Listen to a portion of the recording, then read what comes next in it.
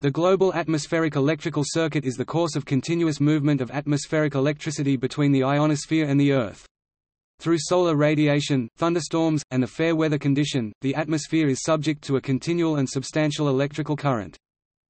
Principally, thunderstorms throughout the world carry negative charges to the Earth, which is then discharged gradually through the air in fair weather. This atmospheric circuit is central to the study of atmospheric physics and meteorology. It is used in the prediction of thunderstorms, and was central to the understanding of electricity. In the past it has been suggested as a source of available energy, or communications platform. The global electrical circuit is also applied to the study human health and air pollution, due of the interaction of negative ions and aerosols. The effect of global warming, and temperature sensitivity of the Earth's electrical circuit is unknown.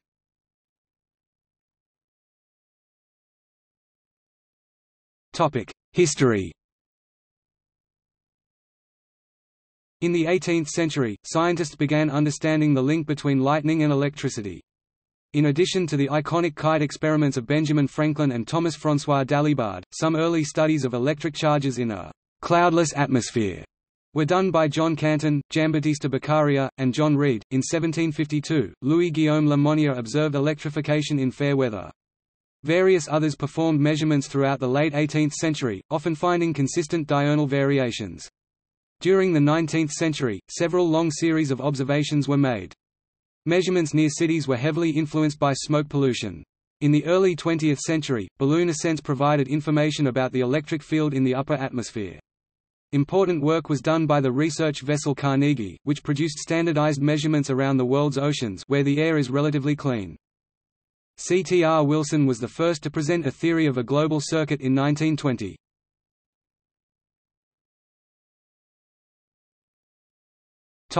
Mechanism.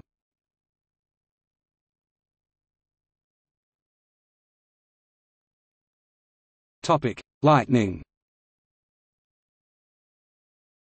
Lightning strikes the Earth 40,000 times per day, and can be thought to charge the Earth like a battery.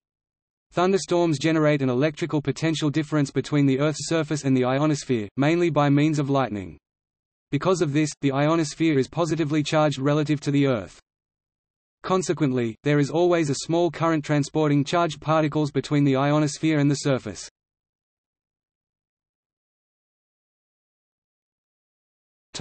Fair weather condition.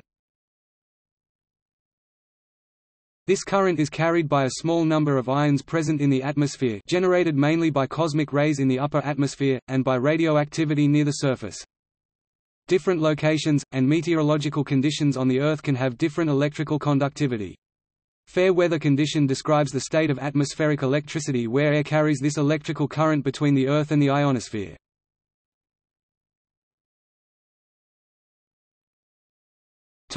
Measurement. The voltages involved in the Earth's circuit are significant. At sea level, the typical potential gradient in fair weather is 120 volts per meter. Nonetheless, since the conductivity of air is limited, the associated currents are also limited. A typical value is 1800 A over the entire planet. When it is not rainy or stormy, the amount of electricity within the atmosphere is typically between 1000 and 1800 amps. In fair weather conditions, there are about 3.5 microamps per square kilometer, 9 microamps per square mile. This can produce a 200+ volt difference between the head and feet of a regular person. Local turbulence, winds, and other fluctuations also cause small variations in the fair weather electric field, causing the fair weather condition to be partially regional.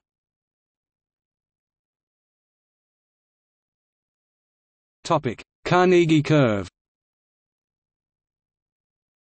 The Earth's electrical current varies according to a daily pattern called the Carnegie curve, believed to be caused by the regular daily variations in atmospheric electrification associated with the Earth's weather regions.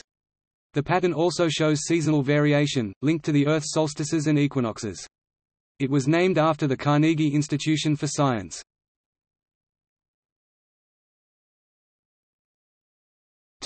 See also: Geophysics, Earth's magnetic field, Sprites and lightning, Space charge, Telluric currents.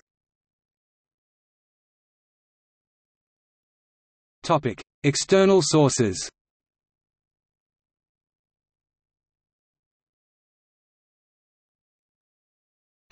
Publications.